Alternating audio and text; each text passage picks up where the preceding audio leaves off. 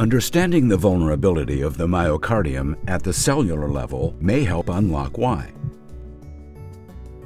In a healthy patient, cardiac output is maintained through the actions of different neurohormonal mechanisms.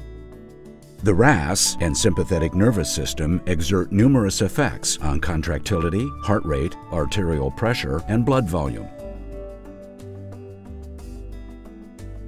These are balanced by the counterregulatory effects of the endogenous compensatory peptides, which consist of bradykinin, adrenomedulin, angiotensin 1,7, and the natriuretic peptides ANP, BNP, and CNP.